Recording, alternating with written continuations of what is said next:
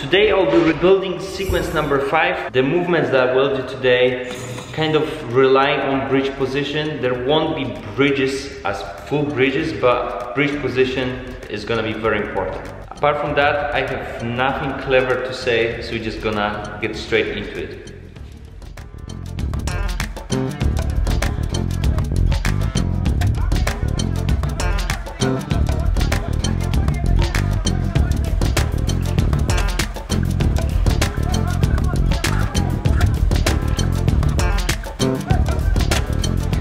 I have two ideas for the beginning of the sequence. The first one is just as it was in the previous version of the sequence. The second one is a little bit different. We'll try both.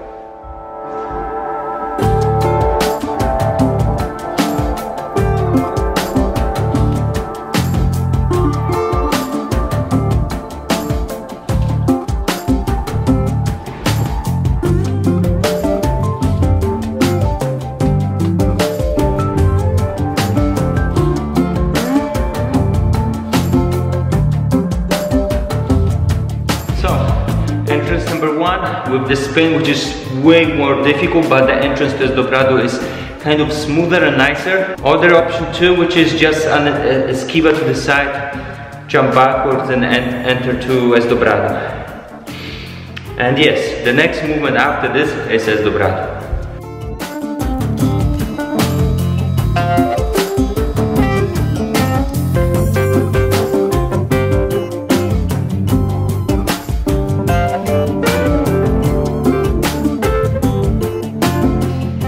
This may sound a little bit egocentric, but sometimes I can't believe that I'm able to do those movements. If you go back to the first episode, when I was struggling with simple macaco, and now macaco is kind of easy for me. Both sides, s-dobrado, both sides, maybe it's not perfect, but still, it's amazing what consistency of training does with you. Being strong, meaning working on conditioning, it's crazy. It really works, really works. Also, some of you were asking about tutorials, and I can confirm this will be coming. I will start doing some tutorials for movements, kind of my way.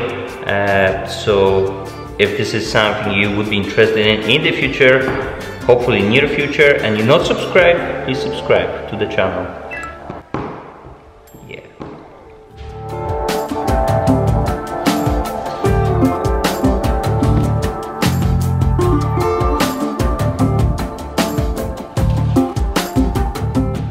Clearly, s-dobrado on my butt side is not so good, but still, it's fine, it's fine. Anyway, next movement.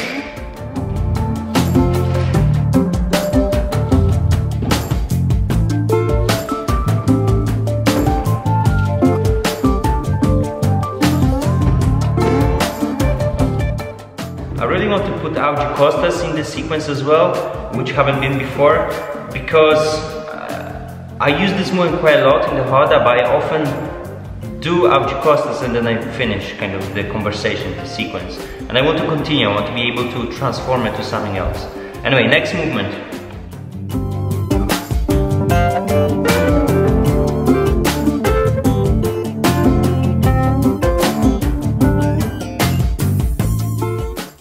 Yeah, I know queda de rins again. If you've watched my previous sequences, then you know that I'm doing this pretty much in every sequence.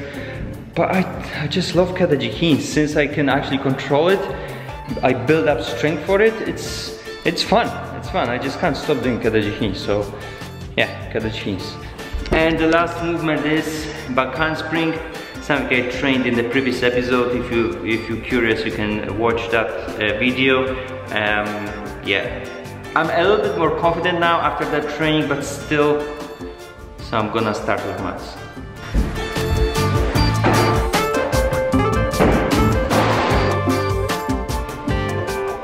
As always, I have to procrastinate a little bit, so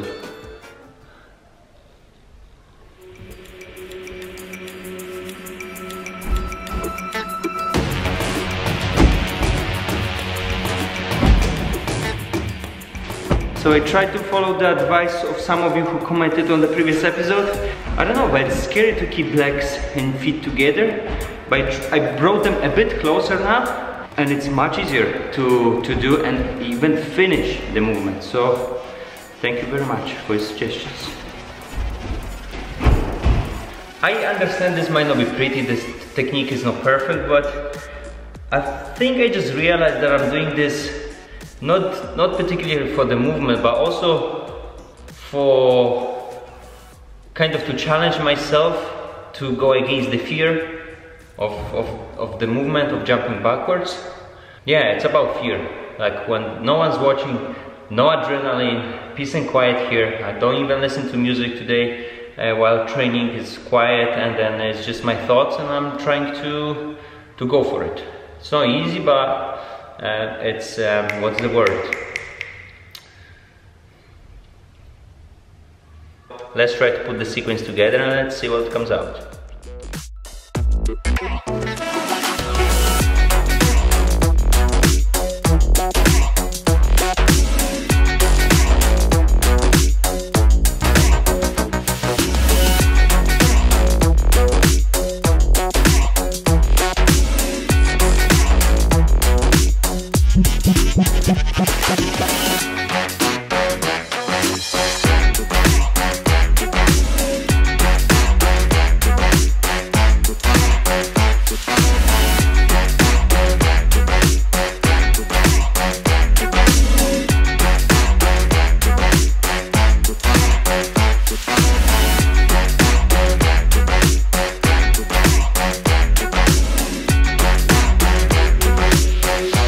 This sequence is impossible. I'm gonna show you now how many times I failed. Check this out.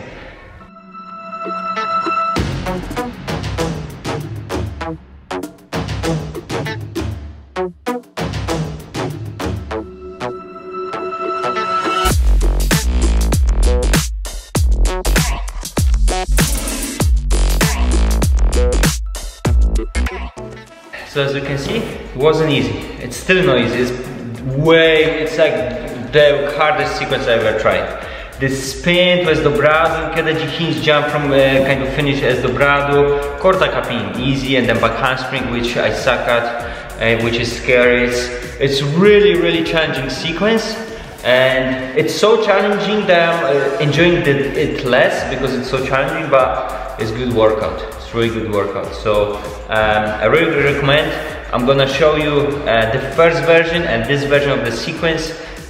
Compare them. Please let me know which one you prefer. Which one do you think is nicer, better, smoother? Maybe none of them. That's okay as well. And yeah, that's it for today. I'm actually glad it's over. I've been here for 2 hours now. I'm knackered, I'm dead, I'm just tired. So guys, thank you very much for watching. If you enjoyed the episode, please let me know. Comment down below, like, subscribe, maybe share the video with your friends. And yeah, I'll see you in the next one, which hopefully will be easier than this. It will.